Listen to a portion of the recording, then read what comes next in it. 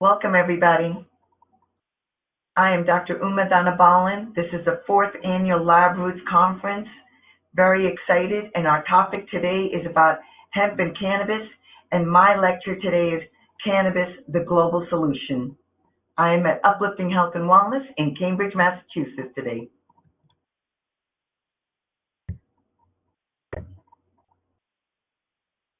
A little bit about who I am and where I am from. I am the founder and CEO of Global Health and Hygiene Solutions, established in 2006 with a mission to promote wellness and prevent illness. In 2014, I created the clinic Uplifting Health and Wellness, where cannabis became part of my toolkit, and our mission and our three words are educate, embrace, and empower. Registered trademarks are Cannabis The Exit Drug and Dr. Uma Says. My background, I am originally from India. I came to this country in 1970. I did my medical school in New Jersey Medical School in Newark, New Jersey. I had done research there for about 30 years prior to that as well. And I did also my residency after that at the Medical University of South Carolina in Charleston, South Carolina. In family medicine, after I finished that, I came to Massachusetts and did my second life at the Harvard School of Public Health. I did my master's in public health and my residency in Occupational Environmental Medicine and my fellowship in heavy metals. My mission was about prevention versus more of treatment.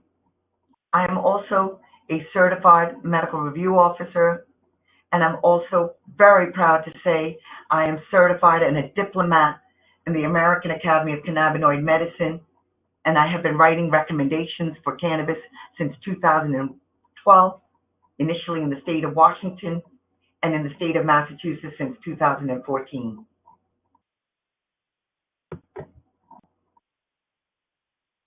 Our objectives today are three in particular. I hope for you to understand what is cannabis, the difference between hemp and marijuana, what is the endocannabinoid system, and how does cannabis work with the ECS, or the endocannabinoid system?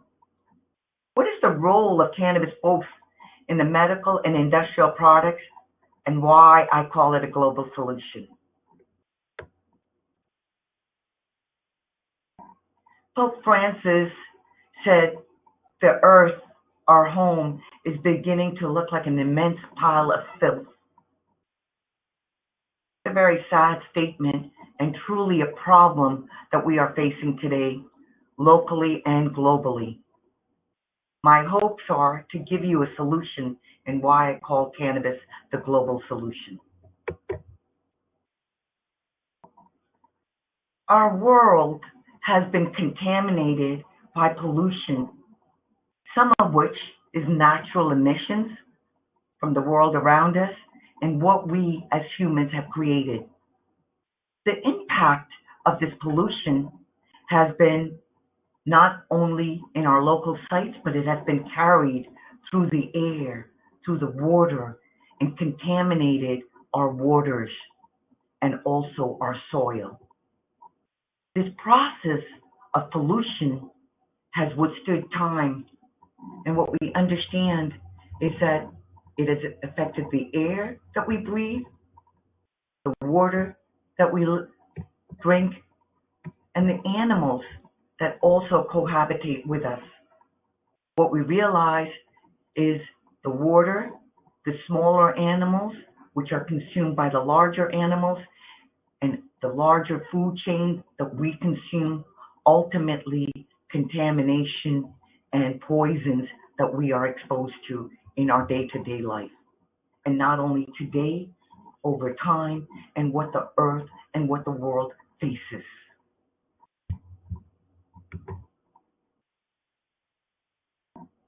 The health effects of pollution, from air pollution and water pollution, are immense. It has impacted multiple systems, respiratory illnesses, creating bacteria, parasites, and chemicals that we see that impact that, cardiovascular illnesses, gastric illnesses, even cancer that has been caused. We see air pollution creates carbon monoxide, which impacts particulate matter, or ozone, which in fact impacts nerve damage, contamination from lead, from volatile organic compounds, which can affect our skin and cause irritation, just to mention a few. Our air, our water, and our soil are contaminated, causing multiple illnesses throughout the world. What we see is this has impacted every endocrine system, reproductive system, our testes and our ovaries, in our pancreas, affecting digestion and also diabetes and our blood sugars, our thyroid gland, our parathyroid gland, impacting calcium, temperature control, hearts, our kidneys, our adrenal glands, our gastric system, our pituitary gland. Every system has been impacted and been disrupted. What is also happening is our world is aging, not just here, but throughout the world. Our elder population is growing and will exceed our younger population expectations. And what it has done is also created pandemics throughout the world. We have faced this as civilization will continue, dating back to Black Death, the plague, smallpox, the Spanish flu, HIV, and more recently, COVID-19. The impact COVID-19 has had, and compared to our population that exists today, over 7 billion, compared to back in the day of less than a billion people. As population grows, we may and will expect other pandemics and epidemics to impact us. So how shall we prepare? Dr. Uma says that cannabis is for people, pets, the planet, for peace, and for profit. And to me, your health and wellness is your profit. Today, cannabis is in Schedule 1, along with heroin, LSD, and ecstasy, and has been there since 1970 when the Controlled Substance Act was created. But history tells us that doctors had the liberty to write a prescription, and cannabis was listed in the Pharmacopoeia from 1850 to 1942. Yes, in the United States Pharmacopoeia, and companies like Park Davis, Squibb, Eli Lilly were producers of these medications. We also know cannabis was a treatment for neuralgia, tetanus, typhus, cholera, rabies, and dysentery. And guess what? Alcoholism and opioid addiction were treated with cannabis, not the cause of. It treated gout. It treated convulsive disorders, tonsillitis, insanity.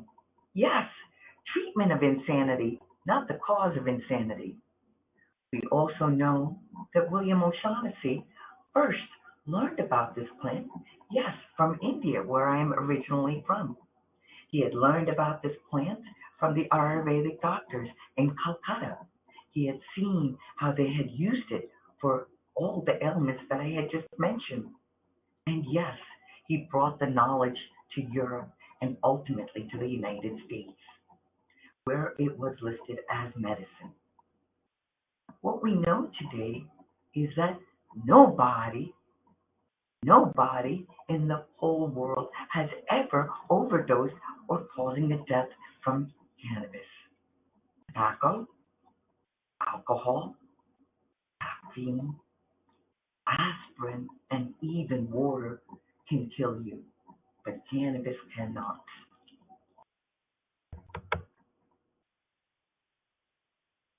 What we know is that cannabis was food, fuel, fiber, paper, and medicine. It was replaced by synthetics, and these all have names. The Hearst, the DuPont, the Rockefeller, Carnegie, and Mellon. And yes, these names are known to us today.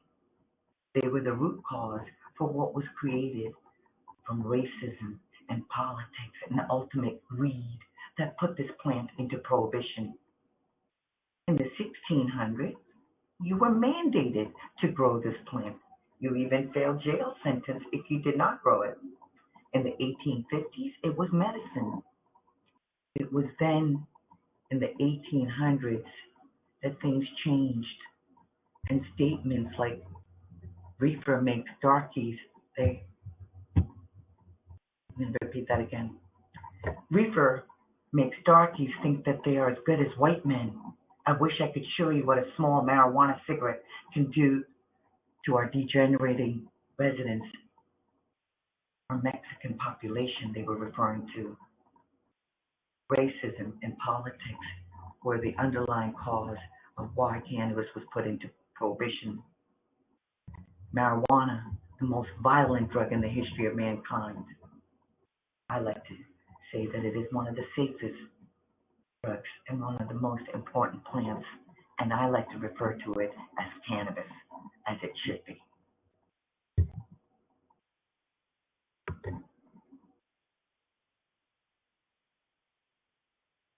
Cannabis is in Schedule 1 along with heroin, LSD, and ecstasy, and it has been there since 1970. Today, drugs are classified into 5 classes, and cannabis continues to be illegal. But today, we have states where cannabis can be used as medicine and can be written as a recommendation by clinicians and healthcare providers for patients. What we know is that cannabis was available in a form of tinctures in multiple forms, including asthma cigarettes. Yes, asthma cigarettes. And what was in these cigarettes but cannabis? Cannabis was used for the treatment of asthma. As one inhaled it, inhalation caused bronchodilation, vasodilation, brought down the inflammation. It was books and magazines created to change the stigma, reefer madness, devil's harvest. But we know the truth today. Cannabis is much safer than many of the drugs, and we are facing an opioid epidemic as well. In the words of Dr. Reynolds, he writes in the first issue of The Lancet, when pure and administered carefully, cannabis is one of the most valuable medicines we possess. And yes, today we are learning about more of it.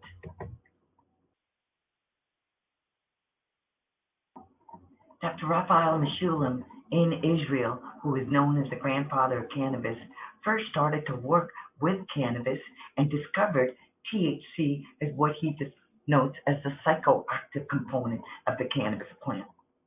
I like to refer to it as the intoxicating component. In 1992, he also discovered the first endocannabinoid, endo meaning within our body, and cannabinoid meaning it has something to do with cannabis.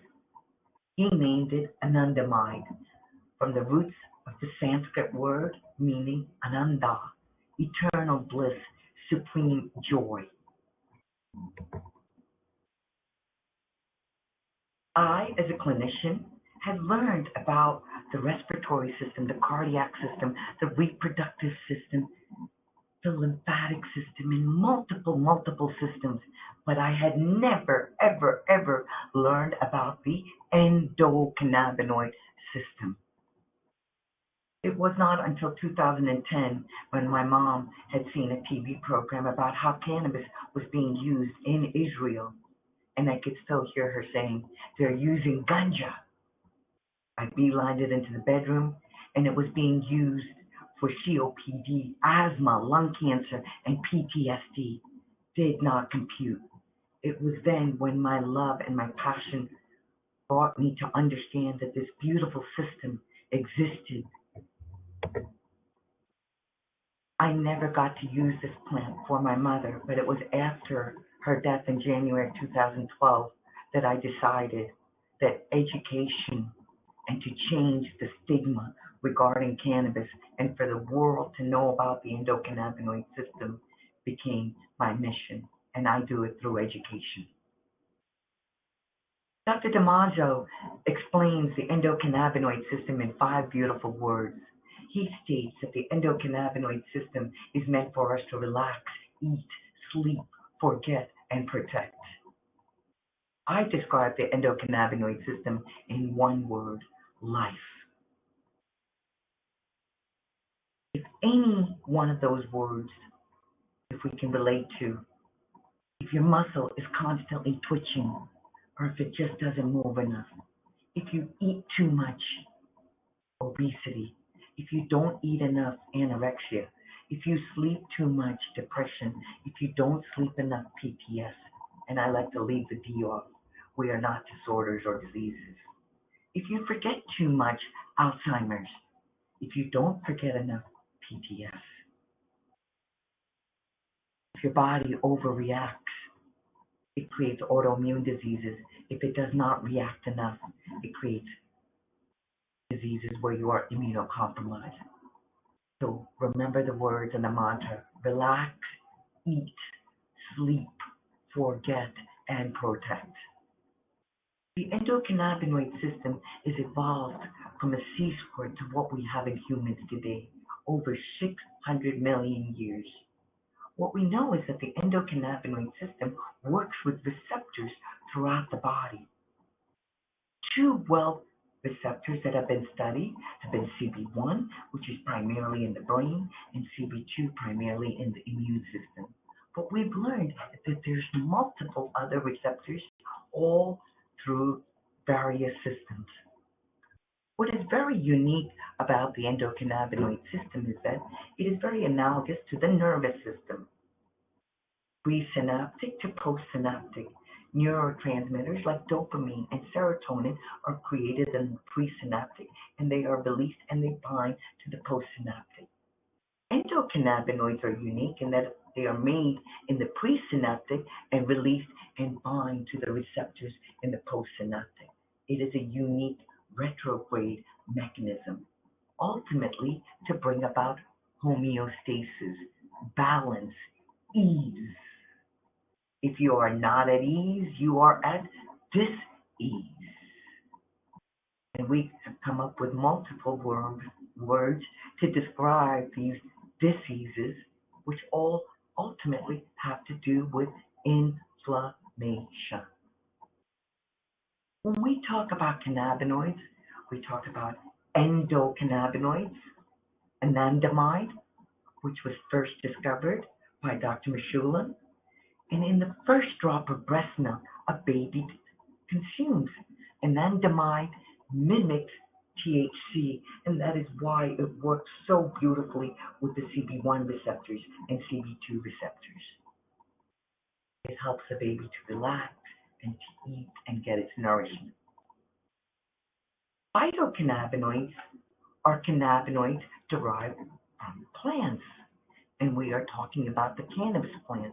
The cannabis plant, we have identified over 150 different cannabinoids.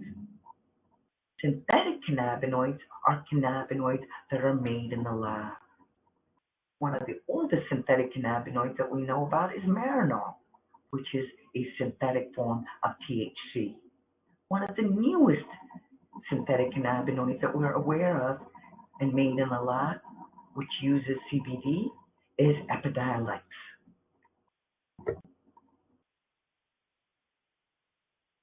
The endocannabinoid system is involved with every system, in the immune system, in the central nervous system, in the gastroenterology system, gastrointestinal, Let me repeat that again. Central nervous system, gastrointestinal system, hormones, bones, our metabolism, in every system that we have.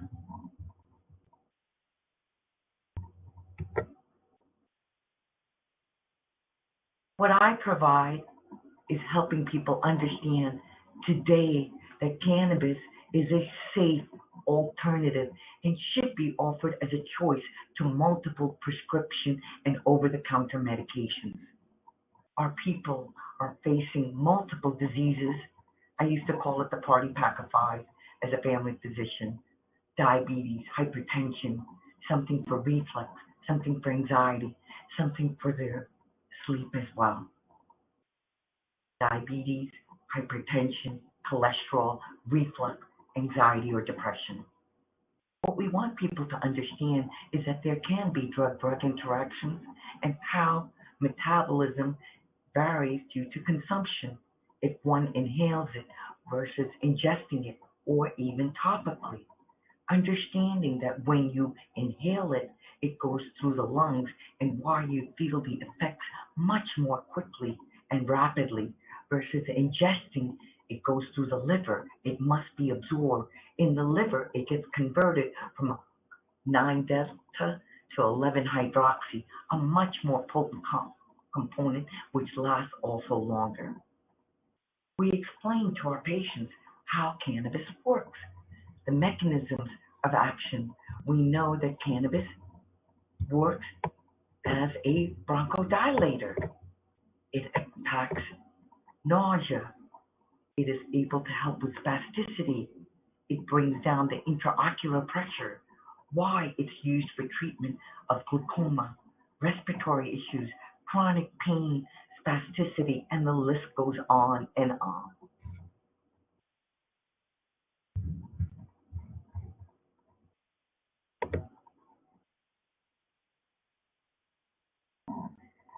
When it comes to cancer, I feel very strongly when the diagnosis of cancer is made, cannabis must be included as part of the treatment protocol. We know that cannabis works in 4 very specific properties. Cannabis works with the cancer cells, not with the healthy cells. It impacts the cancer cells in 4 specific ways. Does not let the cancer cells multiply, anti-proliferative. Does not let the cancer cells spread, anti-metastatic. Does not let the blood supply continue, anti-agenesis, and causes cell death, also known as apoptosis. We know that cannabis is 2 times more stronger than hydrocodone. Cannabis is 20 times anti-inflammatory property of aspirin. In aspirin, people can bleed to death. We know also that people suffer from what is known as clinical endocannabinoid deficiency. Dr. Ethan Russo has identified this with migraines, fibromyalgia, IBS. I have seen this in my own practice. Treatment and supplementing with cannabinoids helps and remove these illnesses and helps people improve their quality of life. We also know that patients that suffer from traumatic brain injuries, cannabis can also prevent the worsening of these symptoms and can also be used in the prevention of complications from traumatic brain injuries. Yes, complications and prevention of traumatic brain injuries.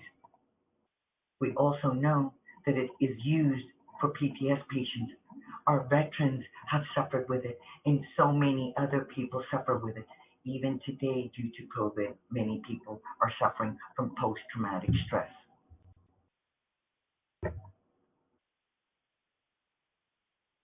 The modes of administration can vary from individual and your choices. Inhalation can be combusted or vapor. It is a quick onset and greater viability. Topicals can be applied with no intoxicating effects. Lotions, creams, and balms. Transdermals can also be applied, but they can have some effects in our body since it can be absorbed. Suppositories that can be used vaginally or rectally, oral administrations under the tongue or ingested, liquids, strips, capsules, tinctures, and the list goes on and on. Edibles in the form of candies and foods. And yes, these are a longer duration and can also have a longer effect as well. There's also new beverages that are created with and without alcohol. My youngest is 4 in my clinic, and my eldest is 98, so we have a variety of options that we see. Dr. Uma says that we are facing an opioid epidemic and people on multiple problems, and this is a very safe solution. Cannabis is not for everyone, yet it should be a first-line option and not the last resort. I please ask everybody, please open your hearts. You don't need to use this medicine, but you know somebody that can benefit from it. Open your mind because we all have an endocannabinoid system. And as clinicians and patients, this opens doors for a better communication and a better relationship. When it comes to the use of cannabis, I like to use the word titrate versus dose because cannabis is a form of personalized medicine, and titrate means a little bit at a time. Dosing is a very pharmaceutical word, and it means that you're going to get the same amount every time. That is not the truth always with cannabis.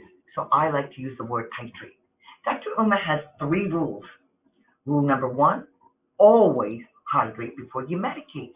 Why? Because cannabis is a dehydrant. Dry mouth, dry throat, and these are some of the side effects that people can have. Start out low or very low and slowly titrate up or down and always have food on board. Why?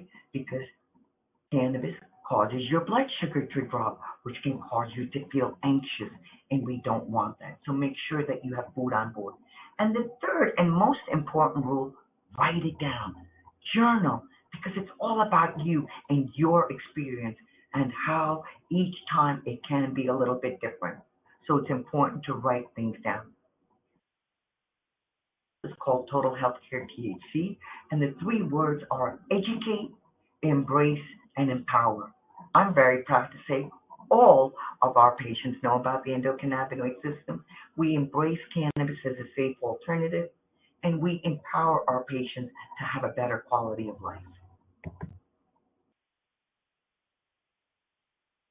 The medical benefits that we see from cannabis is an option to relieve chronic pain.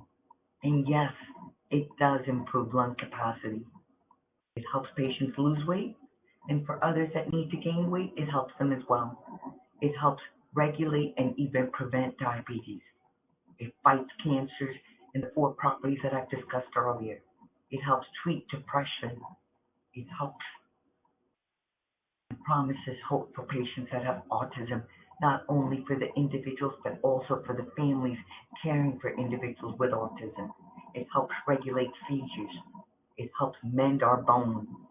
It helps with ADHD and ADD. It's a viable treatment for glaucoma. It helps alleviate anxiety. It helps slow down Alzheimer's diseases.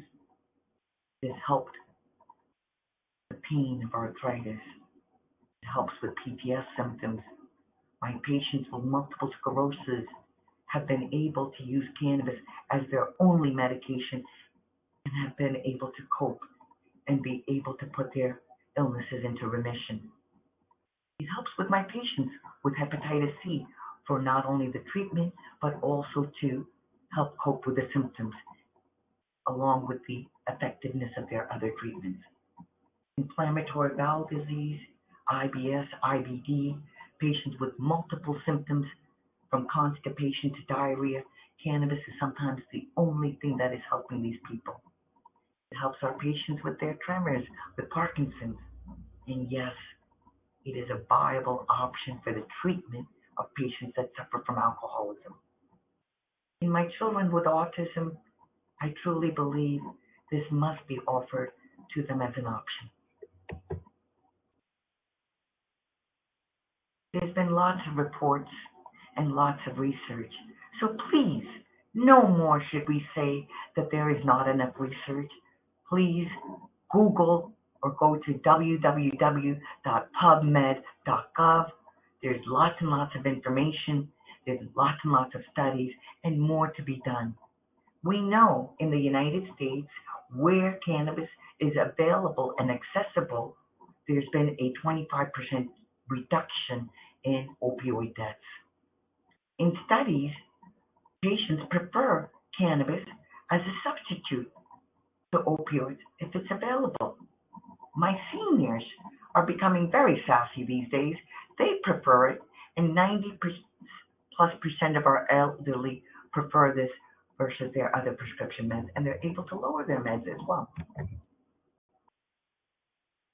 In 1970, what started out as a Controlled Substance Act, which put cannabis into prohibition and keeps it there, has made some changes.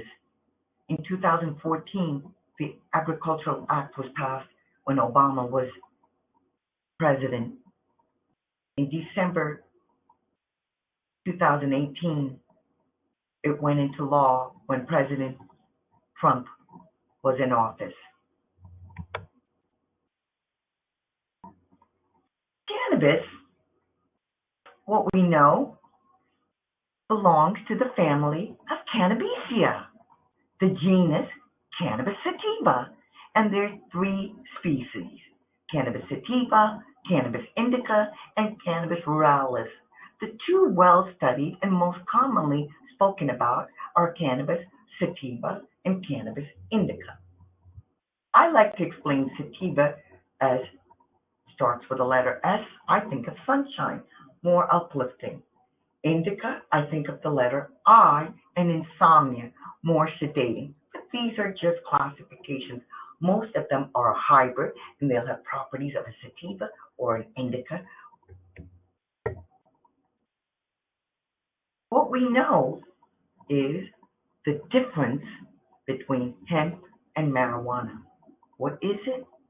Man-made. The difference is based on the percentage of a component known as delta-9 THC, the intoxicating component in cannabis. If it is less than 0.3%, again, less than or equal to 0.3%, it is considered as hemp. If it is greater than 0.3% delta-9 THC, it is considered marijuana. Ultimately, it's all cannabis, folks. It's a guideline, a line that we have created. In some countries, this is up to 1%. I like to use the analogy when we look at citrus and cannabis. We've got lemon, limes, and oranges, but we break it down into sour or sweet. When it comes to cannabis, they've broken it down based on the delta-9 THC. The 3 species, as I mentioned, sativa, more taller, leaner, and thinner leaves, versus the sativa, more bushier, thicker leaves, and ruralis, a combination in between, stringier. What we understand is that this beautiful plant, cannabis, has multiple components. We've learned about cannabinoids, flavonoids, and terpenoids. The terpenes are what give it the aroma. The flavonoids is what give it the colors. And the cannabinoids are the components that work with our beautiful receptors in our body. The diagram here on the left by Richard Rose explains how in the different forms of cannabis, from when it's in the raw form, when it is heated or dried, the different cannabinoids that we have identified, and much more to learn. The common cannabis terpenes that we've learned about: limonene, pinene, myrcene, linalool, and camphoramine. These are all different types of terpenes, we see that how it has an impact as an anti-anxiety, antidepressant, for asthma, anti-inflammation, and yes, for chronic pain, insomnia, and the list goes on and on. What we understand is that each of these terpenes can also be reintroduced and be combined with various types of cannabinoids in different ratios to have different impacts to treat different illnesses and diseases. We've learned about CBN, CBC, CBD, CBG, THC, THCV, and these are just a few of the cannabinoids. And CBD, which has been around and much more readily accepted since it has a non-intoxicating products, comes in three forms. It can come from hemp-derived, it can come from what is known as marijuana, or synthetically made. But the CBD can vary in how it is produced with different products. We are also learning about new cannabinoids, THCP and CBDP. We're understanding how these cannabinoids are creating the intoxicating effects. Also properties as far as the anti-inflammatory and the and carcinogenic ways that we can use it for treatment for cancer patients as well. Much more to learn. What we understand is that this beautiful plant, every part of this plant, from the seeds to the flower to the herd, every portion and the roots can be used for some purpose. The entire plant can be created for chemicals and also cleaning agents. The cell fluids for abrasives, the stalk, the fiber, different types of diapers, fabrics, handbags. We know paper can be created much more lasting and more preservable. Building materials that we have, fiber boards, all the components that are used in building that can be toxic can be replaced with the materials created from the herd of the hemp plant. The hemp seed can be used for nutrition, food, oils, balms, cosmetics, medicine, parts, seed cakes, and food. Extracts can be made, isolates, and the list goes on and on and on. Cannabis for our livestock. Imagine a world if our animals were fed hemp. The animals themselves would not suffer the illnesses of inflammation. We then would not be secondary consumers of our chickens, the pork, the beef that we consume. The inflammation in the animals, we then consume it, ultimately creating inflammatory diseases. Our animals, our pets, are fed the byproducts of these animals. Imagine where their lives and the illnesses that we can prevent for our pets and our livestock. What we know is that everything plastic can be made from hemp, and plastic made from hemp is biodegradable. Yes, biodegradable. We can leave this planet better than how we found it. The U.S. could save around 4 billion trees per year if we switch back to using hemp from paper instead of timber. It was known as $1 billion crop. Imagine where our world would be. Henry Ford had built a car that ran and fueled on hemp. Imagine the world had it not changed due to the tyrants, the Hearst, the DuPont, the Rockefeller, the Carnegies, and Mellons. The health and wellness of our world today with legalization, the profit, and yes, climate change. We are facing a huge problem that impacts all of us today and the future of man and the world that we live in. And we have a solution.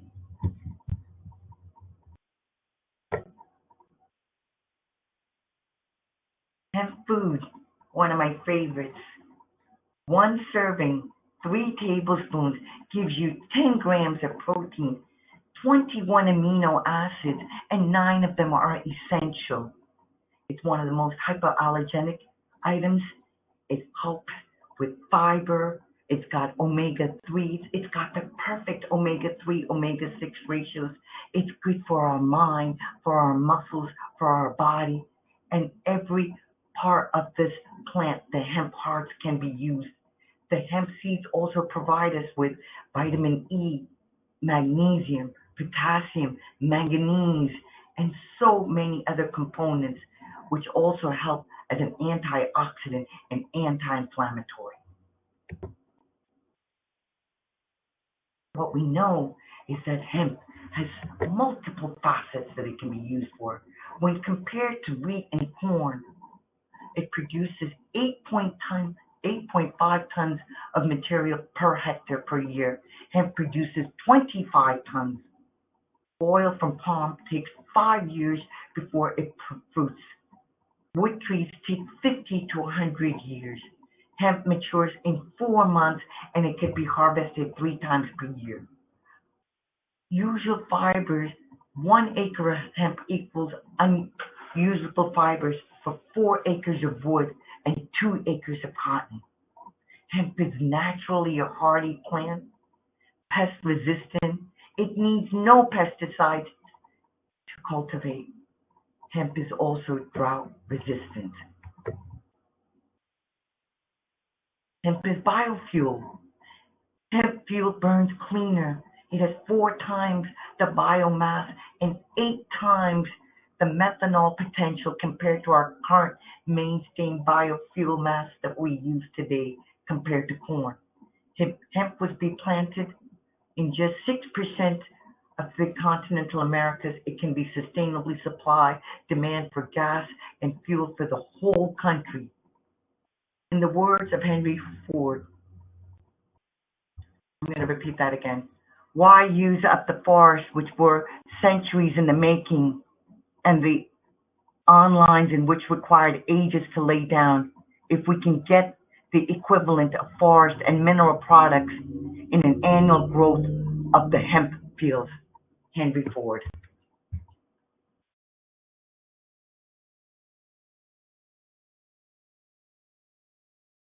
Purifier. Hemp is a natural, unique ability to detoxify the land where it is planted on. It can absorb the leftover forest on farmlands after the poultry fertilizers.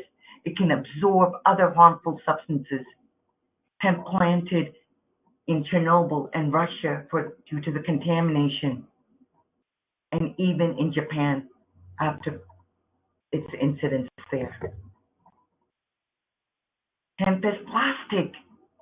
Conventional plastics can be replaced with cannabis, i.e. hemp.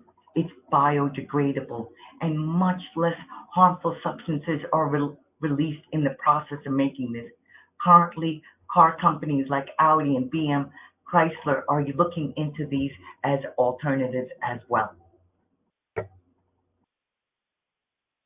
Hemp is construction material. Hemp fiber mixed with some of the bonding agents can create hempcrete. Hempcrete is a building brick, lighter than normal bricks.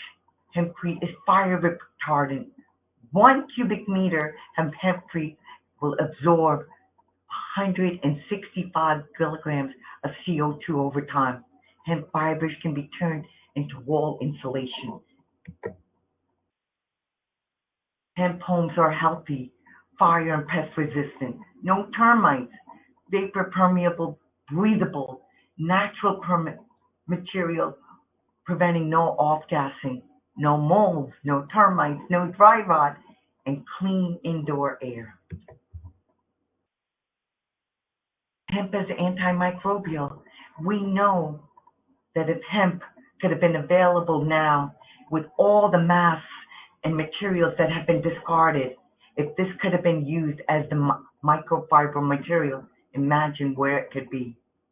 It can be used in sheets, in the hospitals, in your bedding, in your homes. It can prevent the contaminations from what we know from bacteria as well.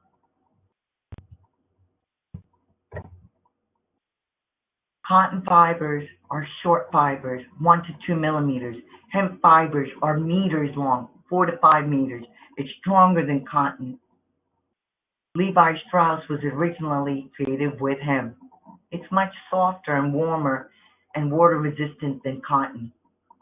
It has high insulatory factors. It keeps you cool when needed and keeps you warm in those cold nights.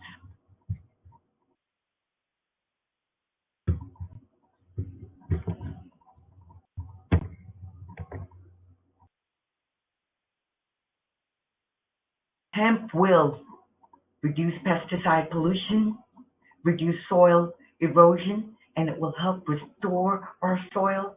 It will produce biodegradable plastics. It will absorb the lethal metals. It will produce inexhaustible biofuel. It will reduce our carbon emission impact and reduce deforestation. What's the differences that have been caught? As we said, it can impact our water, our soil, less pesticides, impact our land, and ultimately much stronger. Dr. Uma says cannabis cares.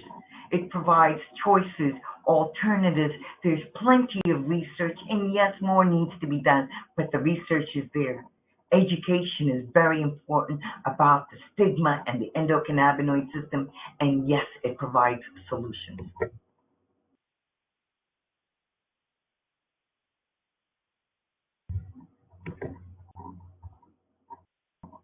Receptors are made for compounds we produce. Let me repeat that again. Receptors are made for compounds that we produce, not because there is a plant out there, in the words of Raphael Mechoulam. Cannabis works, no doubt about it. It works. Essentially, every disease that we investigate, the endocannabinoid system is involved. I am an educator, an activist, and an advocate, and I fight for my patients and my healthcare providers. Let me repeat this again. Make the most you can of the Indian hemp seed. The hemp may be sown anywhere. George Washington. Hemp is the first necessity to the wealth and protection of our country. Thomas Jefferson. Hemp will be the future of mankind, or there won't be a future. Jack Herr. Lincoln. Let me repeat that again. Two of my favorite things are sitting on the front porch, smoking a pipe of sweet hemp, and playing my Homer harmonica. Abraham Lincoln. I could not find a single confirmed overdose death, in the words of Sanjay Gupta.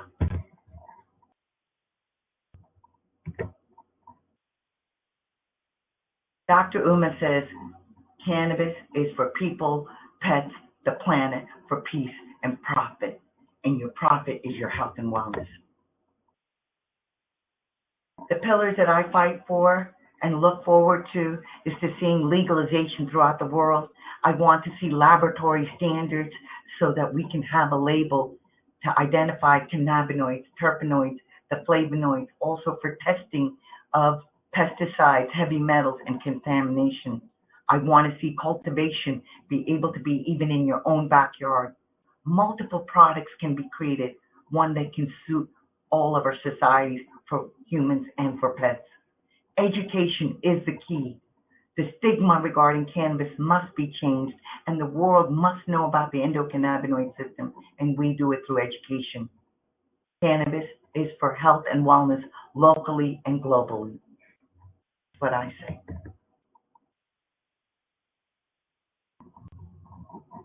I am Dr. Uma Dhanabalan at upliftinghealthandwellness.com. I say safety first, do no harm. Our phone number is 508-444-2324. And remember, cannabis is an entrance to a better quality of life, an exit from pharmaceuticals, narcotics, alcohol, and nicotine. Reach one, teach 10. Teach one, reach 10. Please pass the message and the information that you have learned today. I thank you all. I thank everyone that has been here listening to this and look forward to your questions. Look forward to helping in any way I can. And remember, cannabis is a global solution.